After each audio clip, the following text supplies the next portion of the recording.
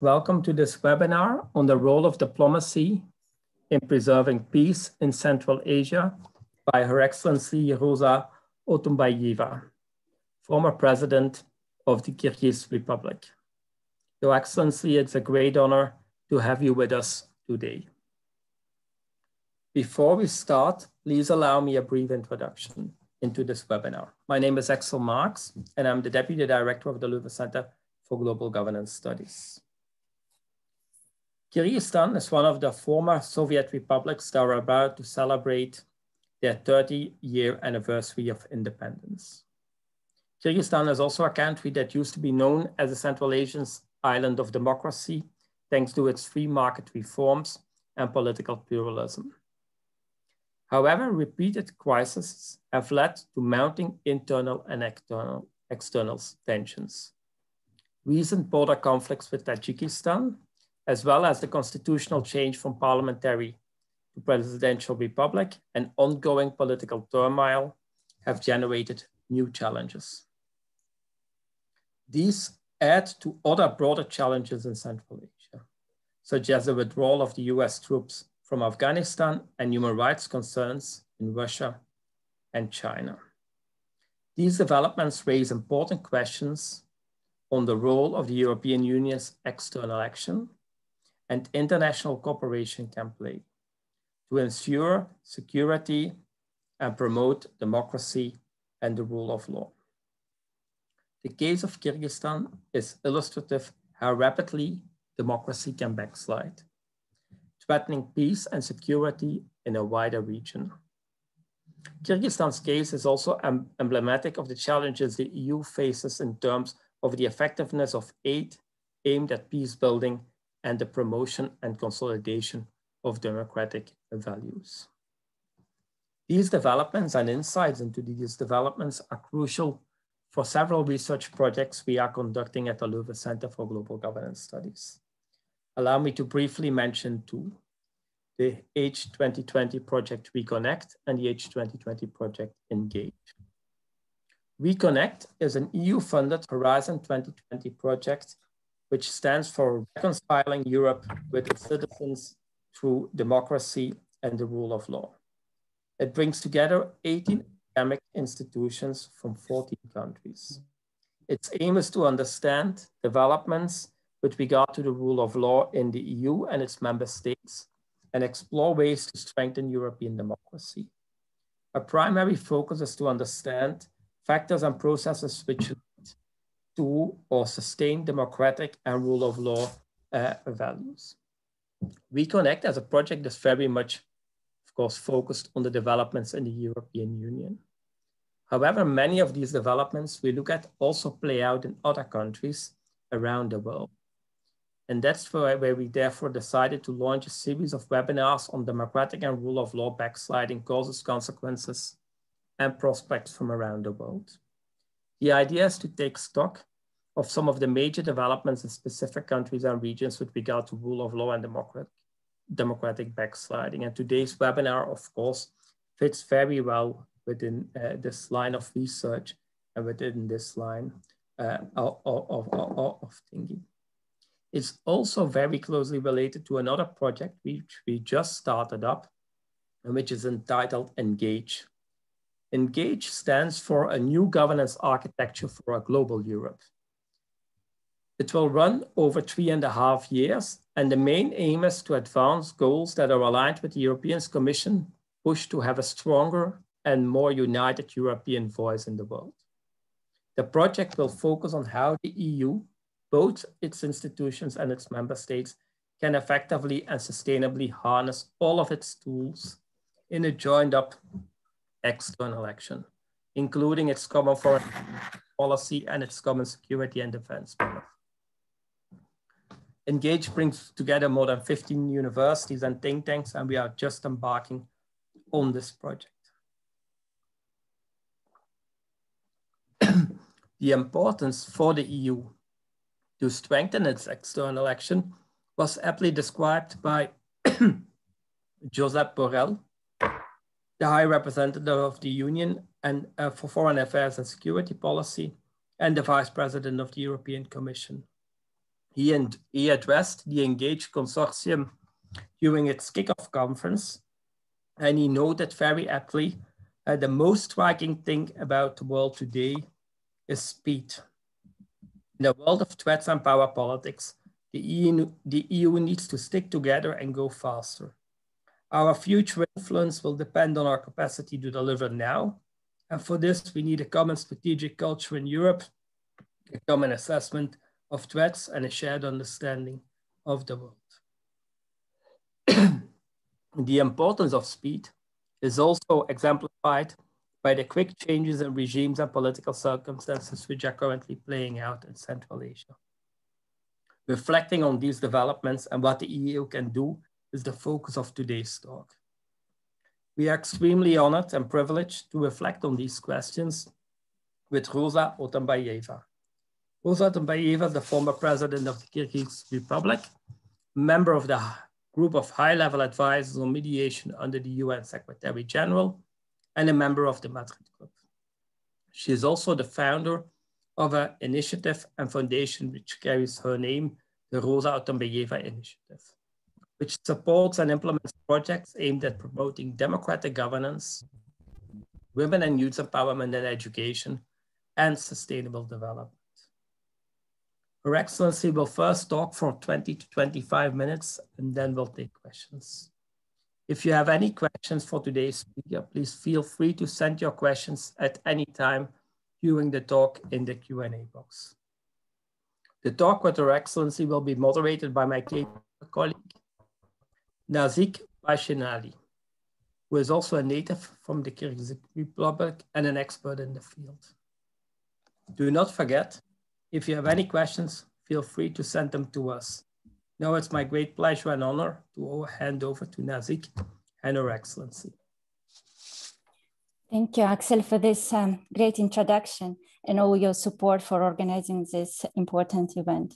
My name is Nazik Bashinali. I'm a researcher at K11. I had a chance to work under the leadership of Roza Otunbayeva when, after my PhD in France, I returned to Kyrgyzstan to work in policy research system. And I could witness from my own eyes the tremendous work she's been conducting on the ground. I'm therefore particularly delighted to be welcoming Roza Otunbayeva, the former president of the Kyrgyz Republic, for today's conversation. Axel has already introduced Her Excellency. I would just like to add that Roza Otunbayeva is the first woman president in Kyrgyzstan in Central Asia. It exemplifies how much Kyrgyz value women leadership. In the 19th century already, Kurmanjan Datka, the Queen of Alai, also a diplomat, was one of the rare women rulers in the histories of Muslim societies. Roza Otunbayeva is a world-renowned politician, diplomat, a great leader who has a rare ability to listen, connect, and empower. For Kyrgyz people, especially for the young generation, she is a symbol of courage and hope. I'm confident that this conversation with Her Excellency will contribute to make Central Asia and Europe one step closer, provided that today, especially in today's post-COVID world, the distance is defined less by geography, but by the common set of values. Please write your questions in the Q&A box. I will monitor them and try to pick as many as I can. Without further ado, I hand the screen to Her Excellency Roza Otunbayeva.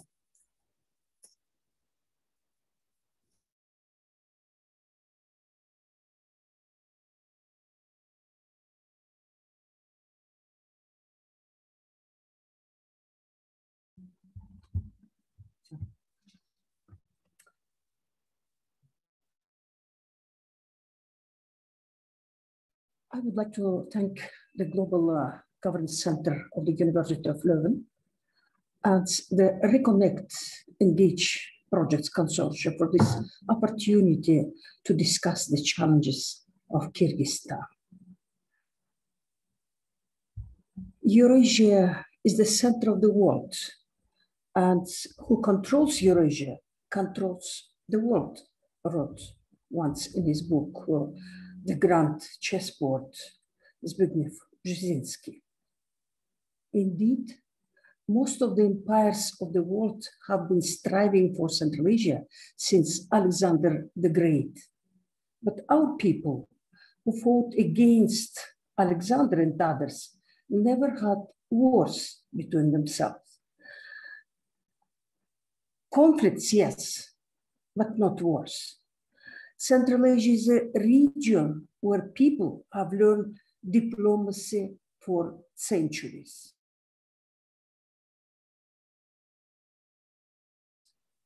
Being at the heart of Silk Road, diversity for millennia.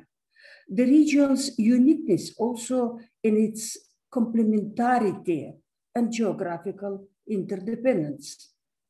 However, today, we live in a rapidly changing world, which also transforms the character of conflicts. We can observe new alerting signs that require concerted diplomatic efforts for preserving peace. These signs include escalating character, hybrid nature, vigor, and extent of this impact it has on the lives of civilians. All this happens in the context of the increasing scarcity of natural resources and uncertain impacts of climate change. Diplomacy must play a fundamental role in the development and prosperity of all countries in the region.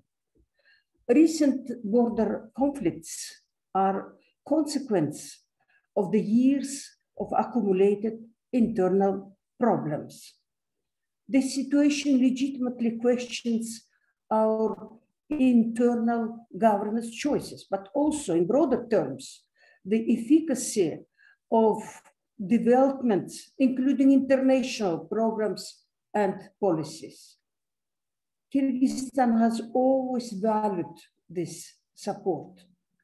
My country, one of the pioneers of democratic state building, and adhered full-heartedly to its underlying principles. We have been the first in implementing market reforms, first to enter the WTO, first to introduce the parliamentary democracy. And now we are also one of the first to experience how everything can quickly backslide and how fragile peace can be. From inside and outside, we hear criticism that all our work was just an experiment to prove that democracy does not work. I don't agree. I believe that democracy works. As a result, we have today an active political life. Our society searches the support of the European Union and other democratic partners. We have a very dynamic civil society, strong media, and most importantly, generation of educated professionals who tirelessly train hundreds of new NGOs, who conduct journalist investigations at the risk and perils, who bring their knowledge and expertise, and who speak up. I think this is a priceless result of our combined efforts of the 2 last decades. However, there are not so many. Long way to go ahead. Democratic values represent for the local communities textbook concept that hardly passes through the shield of local narratives. Not because people reject it, mostly because that there is no epistemological space for welcoming rights and liberties as a value. We need to create it using the tools of research-based communication. Diplomacy is communication above all.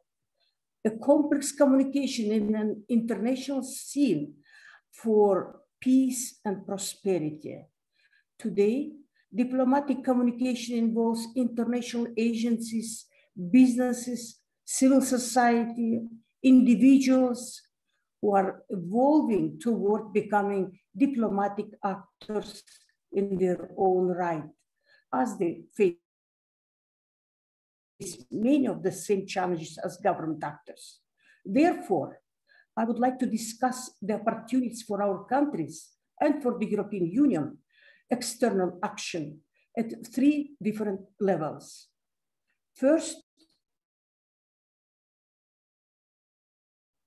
at the interstate level. The recent conflicts, border conflict, has another distinguished feature. It almost fully relied on the interstate mechanisms of conflict resolution and inter-regional mediation. Many criticized existing platforms for mediation, but neither China nor Russia, either US, none of them, they interfered to our area, and although each of them, they have great interest to impact on our countries, but because we don't have this practice and they didn't interfere. So there is today, of course, we have increasing consensus that in order to escape fragility, the solution must be homegrown. The conflict has its deep roots and requires series of this, as for the management of borders, natural resources, agricultural land, and many other. This requires specialized institutions with trained professionals on border issues, and also legal, environmental, climate experts, engineers, and so on. As of today, there is no institutionalized platform for Central Asian regional cooperation, like ASEAN, like many such organizations in Africa, in Latin America. In Central Asia, we have little experience of intra-regional diplomacy. It was time when alliance organization. Even recently, when President of Uzbekistan, Mirziyoyev, came to his post, he enthusiastically started to talk about Central Asian Union. In the European global strategy, we read and you state that European Union will support cooperative regional orders worldwide, and that you will invest in regional orders and in cooperation among and within regions. We need your expertise for building our intra-regional dialogue. Central Asia offers great terrain to implement the European Union global strategy, as we also strive to learn from your unique experience of building supranational public service and institutions. For this, we would indeed need strong and accountable institutions, which is a part of the European Union Central Asia strategy. The region has more in common than divides, for sure. More importantly, it shares another area for shared interest. It is common future. Central Asia, on top of a range of shared history, language, culture, shares today common challenges, ensuring the regional security and reducing the risk of radicalization, addressing economic development challenges, addressing the issues of climate change and the environmental damage, ensuring geopolitical dialogue and cooperation, increasing regional trade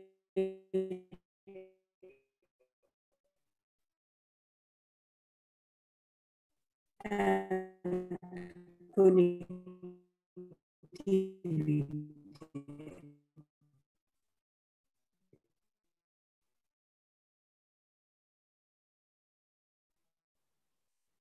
Second level, the rise of global driven policies, public opinion, and can positively or negatively contribute to peace and stability. To me, it is an opportunity for addressing the all-day narratives through social and cultural exchanges between youth, businesses, between rural producers for building sustainable value chains, reflecting together on novel solutions that are aligned with our new environmental and climate commitments. We are therefore looking forward to the Green Deal playing an important role in enhancing connectivity and strengthening economic cooperation. Central Asia still lags behind other regions of the world in terms of compliance with sustainability certification and standards, which hinder the access to the world trade flows. Why do I think this is so important? Take the issue of water. If before water supply was simply an issue of contention leading to conflict over how to divide water supplies in the future, the question will be much more fundamental. How will we ensure that there is enough water to divide so that all countries in the region get at least the minimum required for populations and agriculture? Today in Central Asia, it is the most acute issue. How we can transform the way we use water so that we use it as economically as possible. So far, Central Asian countries, including my country, are not playing much of an active role in climate discussions. But it is time for us to join the discussions on how to meet the needs of a growing population under conditions of climate change. This is not just a question of aid, although aid will be necessary. Unless my country and others in the region focus on what their future investment needs will be, for example, investing in training the workforce to produce new technologies, or solar energy panels, or cleaning up the environmental mess left at mining sites, or installing water conserve pipes and agriculture, and begin to think more deeply about the rational use of natural resources, including reducing the reliance on fossil fuels. We and the European Union may find ourselves speaking past each other. This would be a huge missed opportunity for both of us. Ideally, countries in my region will start talking among themselves about regional solutions to global problems. And ideally, the European Union will be our partner. You have the experience and the expertise, and we need both.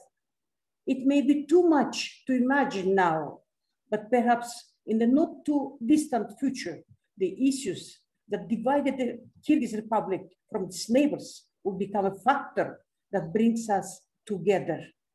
It happened in Europe. And watching your united front, especially on these very important issues of climate change and sustainability, perhaps it is time to think that it can happen in my region as well. The third level is, this is at the interstate level. Sorry, this is on individual level. So I do believe that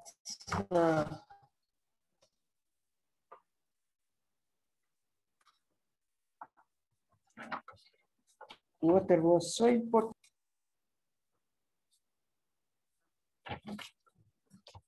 I can find my third individual level. In the era of digital technologies, individuals impact public opinion beyond the borders of their countries.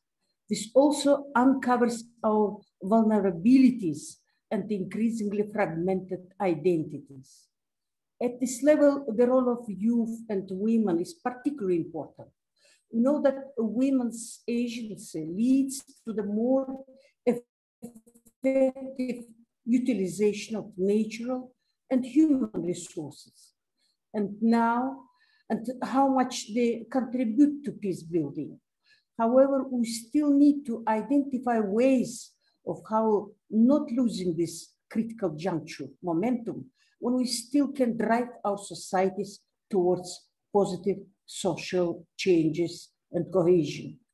We are talking about the backsliding, but other day, all of us in Kyrgyzstan have been so happy when we learned that the number of deputies in local governments rose 4 times more than 5 years ago. This really big change. Central Asia remains an underexplored phenomenon. It hardly exists on the map of academic research. This explains the deficit of informed and evidence-based policymaking. Building academic and research linkages is crucial to develop adapted policy measures, addressing the issues of the development of the region. Peace is global public good. Therefore, we are open and willing to cooperate with the European research and academic community to understand better our society, identities, and underlying issues, learning from your methods and concepts while facilitating and supporting your work with locally available resources. With the work of my foundation, I travel extensively to remote regions of Kyrgyzstan. We conduct a range of educational and women empowerment projects in collaboration with local and international development partners.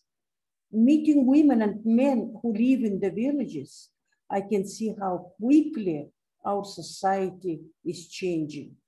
Providing civic and secular education is becoming more and more challenging in the context of mounting radicalization and difficult access of people to basic services and goods. I also see how the hard-earned democratic achievements of the past 2 decades can quickly backslide. As never before, we realize the preciousness of time at this exact moment.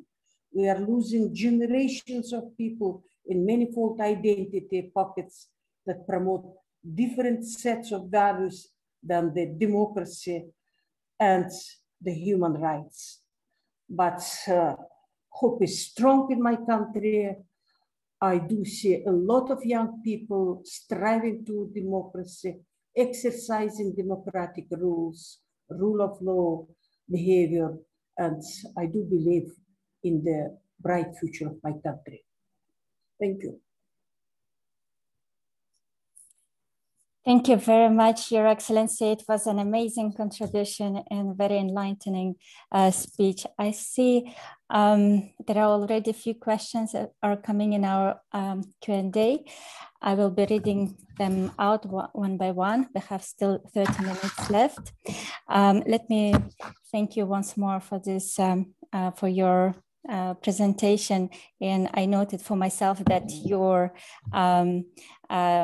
mention that time is precious resonates with the piece of quotation that Axel mentioned in the beginning about the speed. So I think that's a very important point, in fact. So let me start with the first question. How important is the role of economic diplomacy, and how much do economic interests influence political decisions? So I believe it's in relation to Central Asian context. Thank you.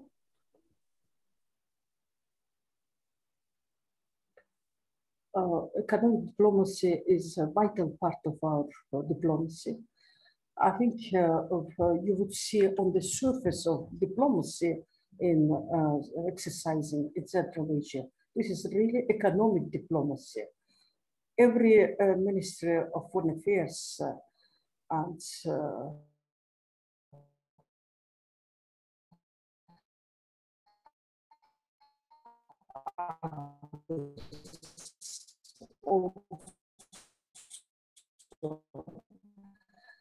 they directed to with other countries, present wide embassy outside. I'm sure that in every Central Asian country, the picture is the same. They are tasked to bring investment. So this is the whole range of ties, institutions. There are a lot of activity, all sorts of conferences, all sorts of exhibitions which every country exercises. So I would just respond positively on this question.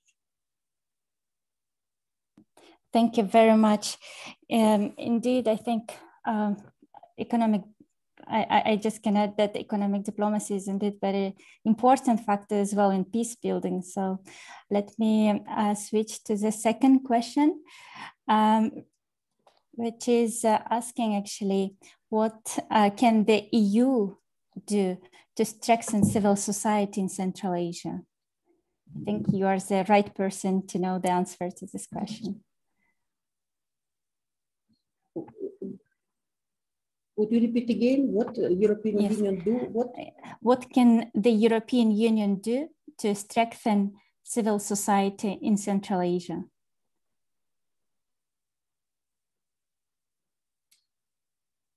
I think every country has own situation and own problems. It's widely known that civil society is the strongest in my country. But I would say that civil society still needs a lot of support and encouragement. Yes, they are very strong in the capital city, and they are well trained, they have good capacity, but civil society in Oblast, in the regions, needs much more attention.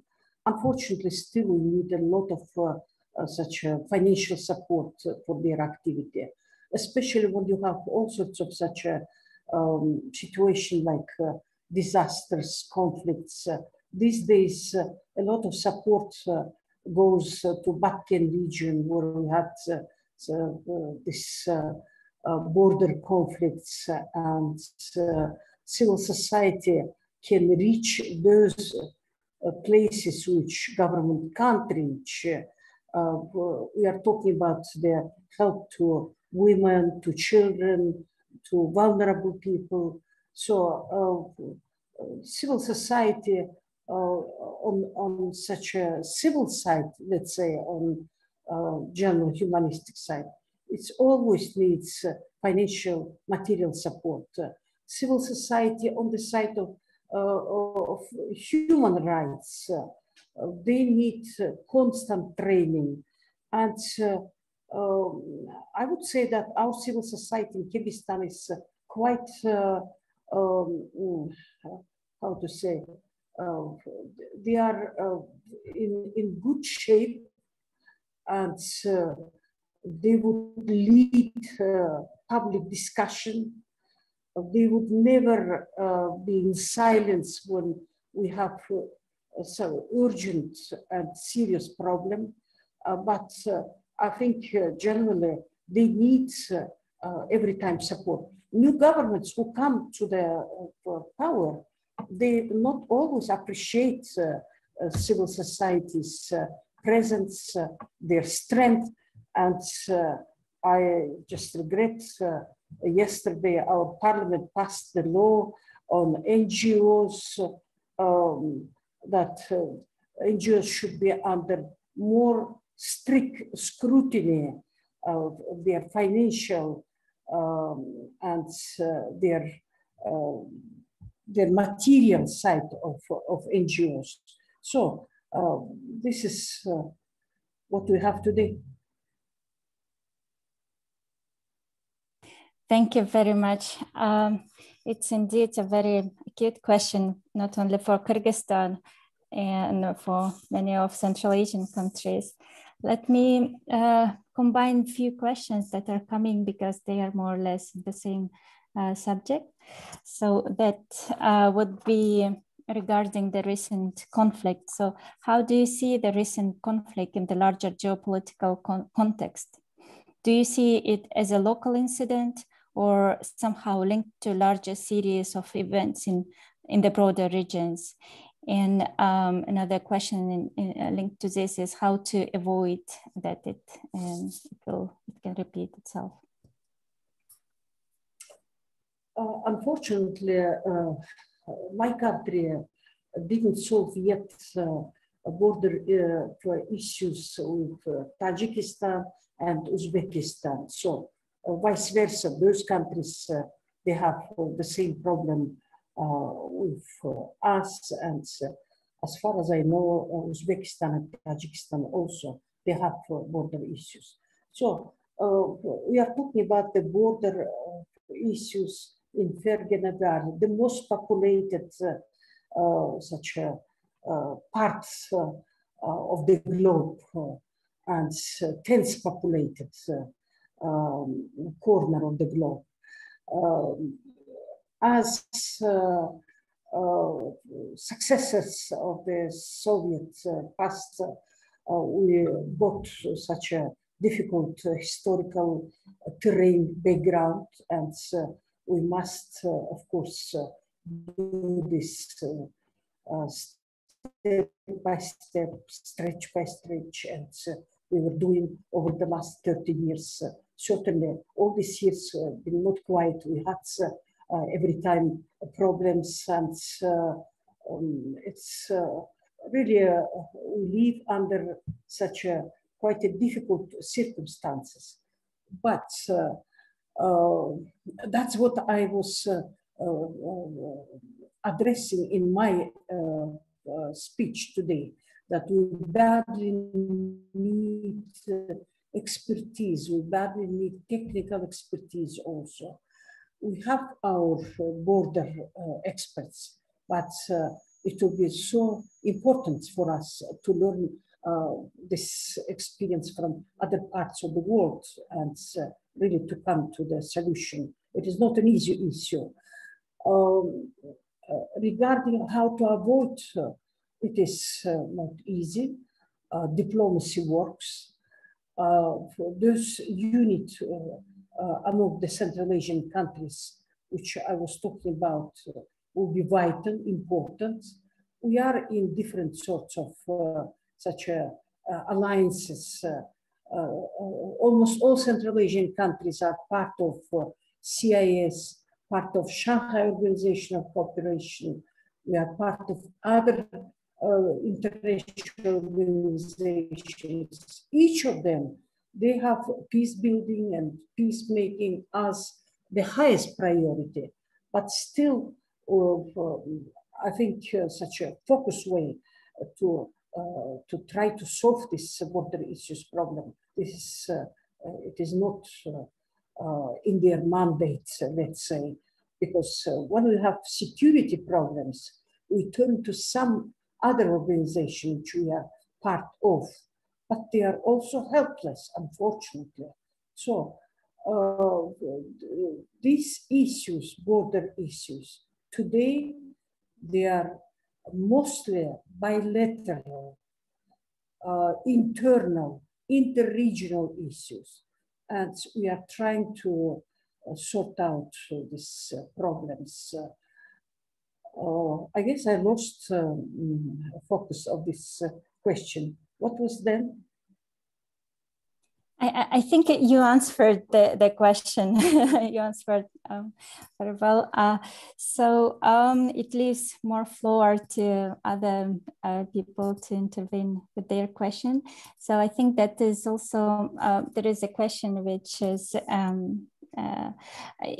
directly in relation with your diplomatic past, and you are, I think, without any doubt, the best person to answer this question, at least for Kyrgyzstan.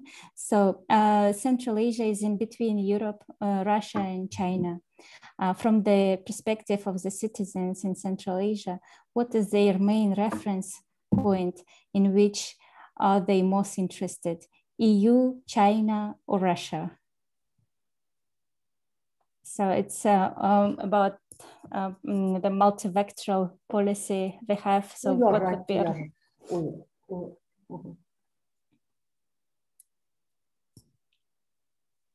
Yes. So what is the main reference for the from the perspective of the citizens of Central Asia, which are what partnerships to envisage to prefer EU, China, or Russia? We used to live in Eurasian, and we live today in Eurasian context. So as Asians, before the collapse of USSR, it ended with our border with China, but China was closed for us. So I would say that we learned about China just during the last 30 years, more and more. And the most intensive way and the most active way China is today, of course, our serious, big counterpart, no doubt about this. Russia is still our strategic partner and our main partner in international and economical relations. Europe, we know directly now, so we have with the European Union agreements, connections, a lot of projects, mostly for my country, 8 projects. Unfortunately, as I told you, especially we are interested now with this topic of Green Deal, which is high agenda for the world and didn't came seriously and solidly to our soil. So I think we would be interested very much in the European experience in many ways.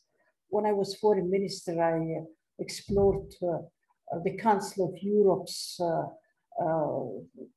heritage and all of their possession. It's so rich and so important and so vital for our life. But we are not a part of the Council of Europe. We try to join to many other European institutions.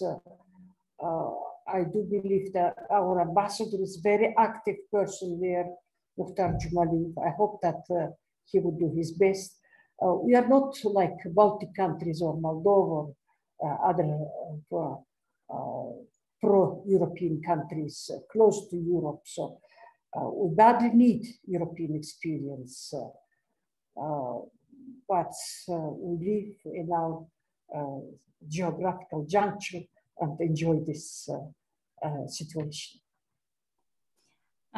Thank you, Your Excellency. I think you are raising very important issue here as what defines our identities, whether it is bound to our geographical region or to the values. And in your presentation, you made it clear that by our values, we are very much close to the democratic values of the European Union. Also, we are a bit in a distance, but we value the support and also potential collaboration with them.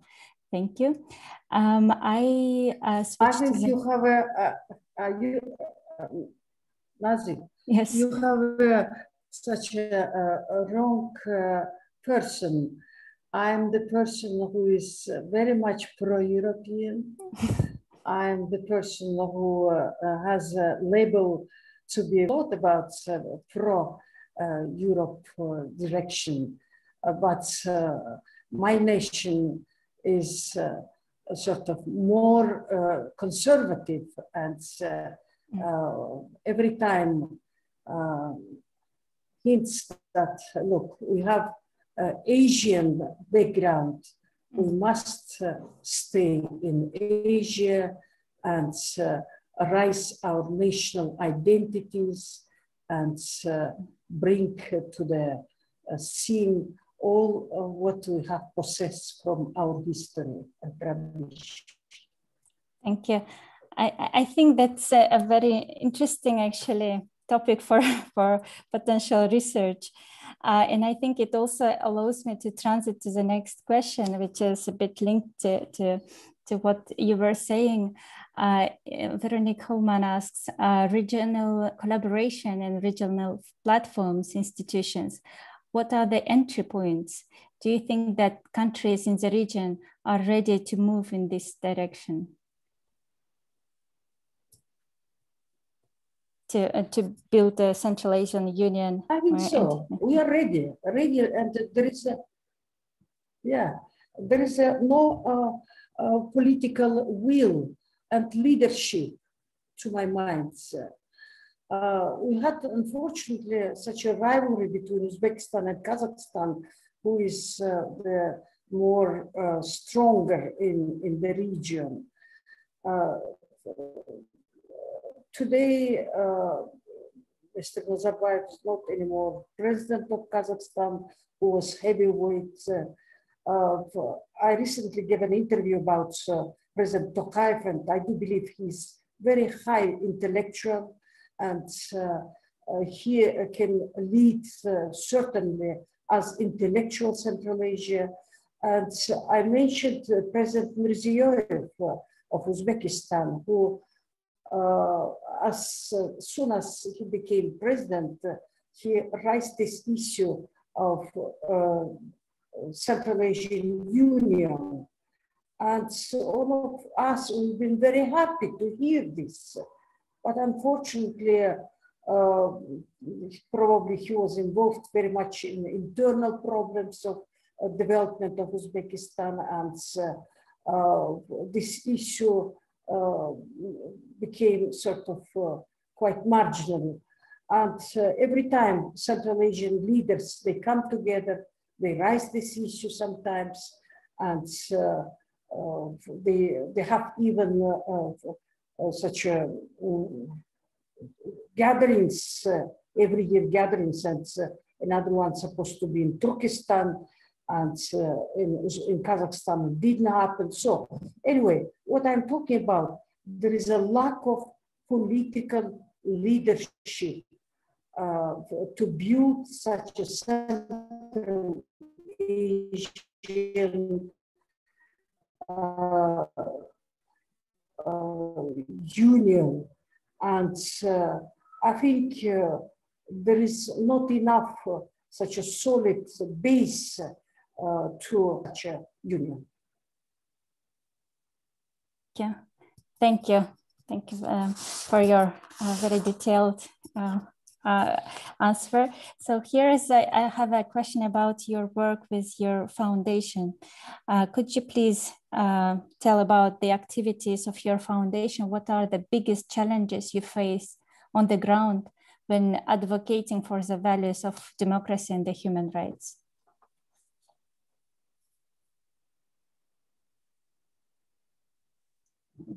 We have all the problems which we have within our country, promotion of human rights, promotion of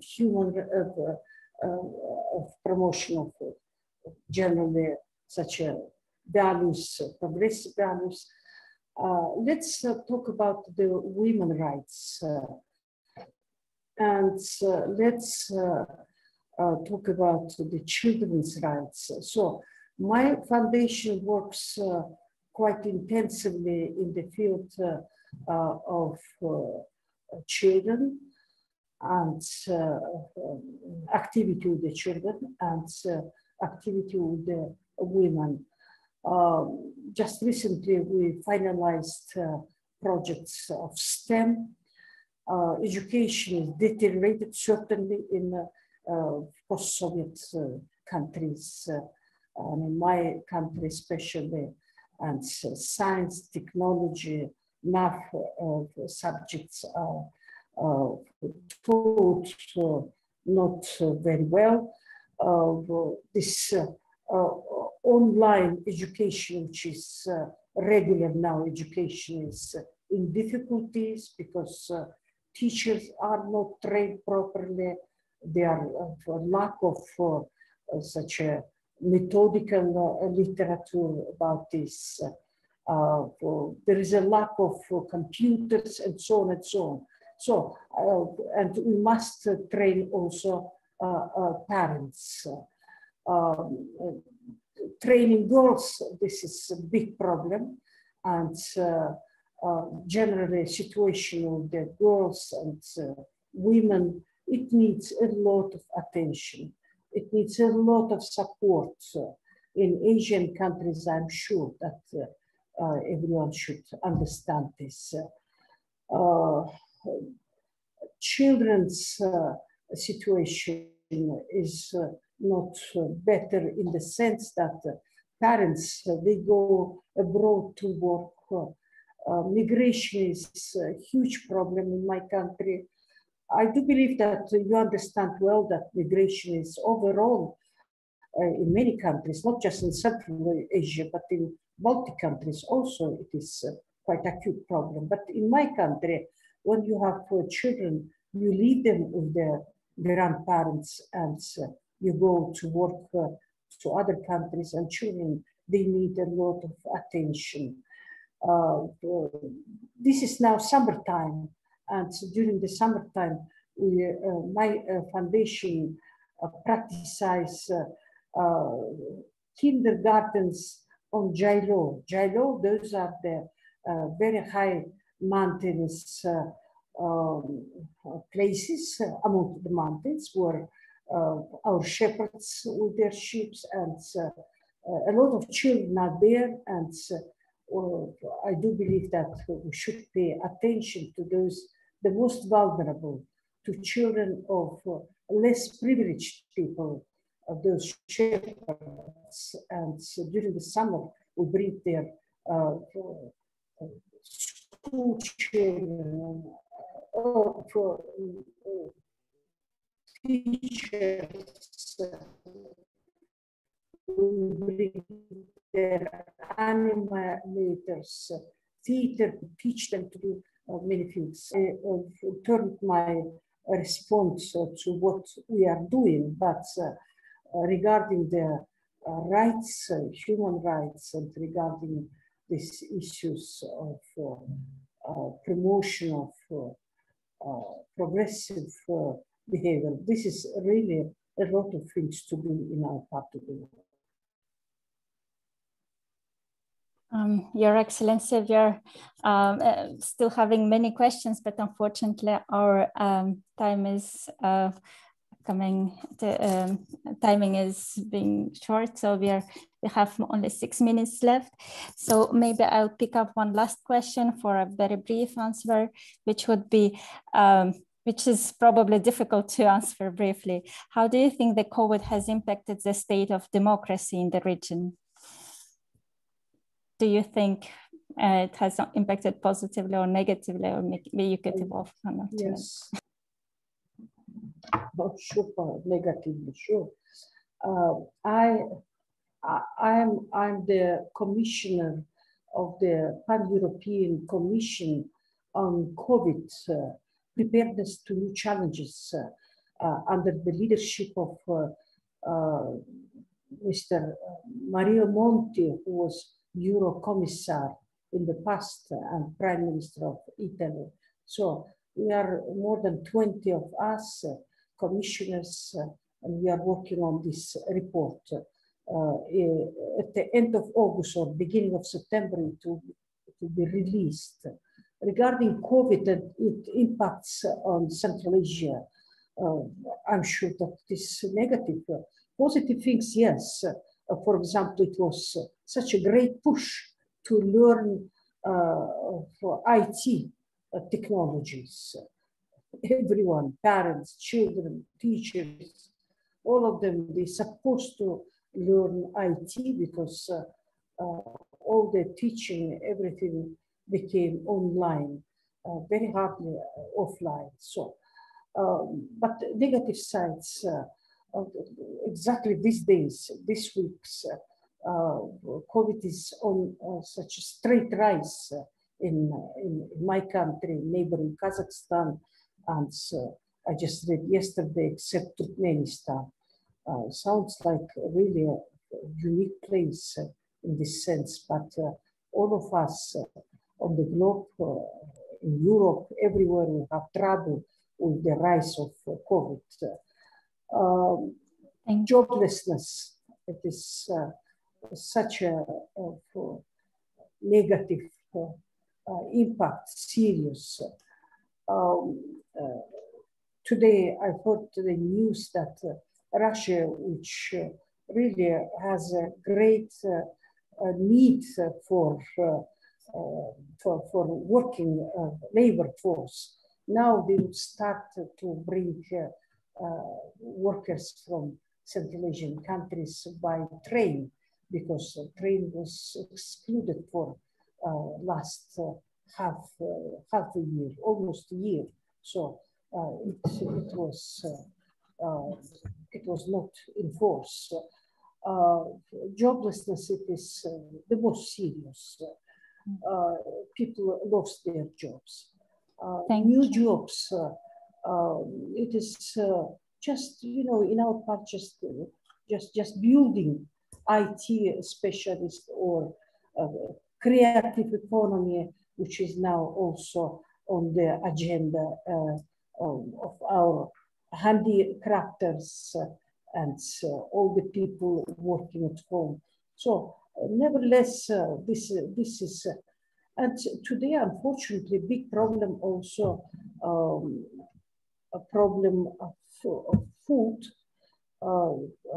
today, because of so many people didn't work so long.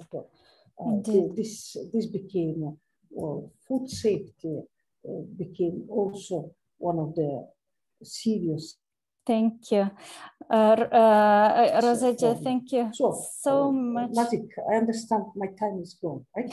Thank you so much for your amazing contribution. And I think it gives so much food for thought. And I would like also to thank RECONNECT and Engage platform for this conversation. And I think with all the food of thought you have given us, we are set up for a new project probably.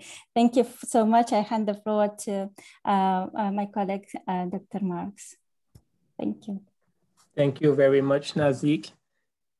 Thank you very much, Your Excellency, for a wonderful and very interesting webinar.